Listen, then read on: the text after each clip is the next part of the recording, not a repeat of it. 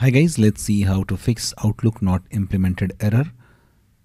So the very first fix is just search appwidget.cpl and now click on appwidget.cpl. Now this will open uninstall or change a program section of your Windows PC. Now here you'll have to find Office based on your version. So here it is. I have Microsoft 365 installed. So I can find it here, locate it here. You can locate your own Microsoft Office version. Now right click and click on change. Click on yes. Now select quick repair and click on repair. Finally click on repair and it will repair Microsoft Office.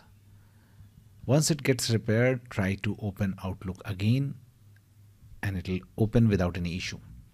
Now if this does not fixes your issue, there is one more thing which you can do, and that is opening Outlook in safe mode and disabling the add-ins. How to do this?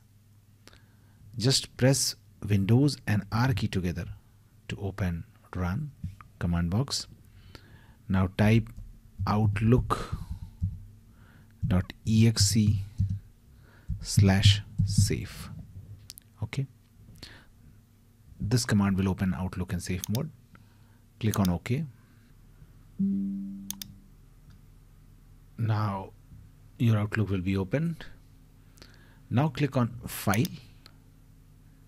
Now click on Options from the left menu, and in the right side click on Add-ins,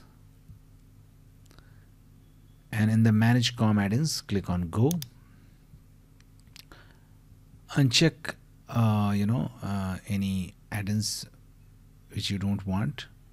Okay, so if an add-in is selected here, just unselect it.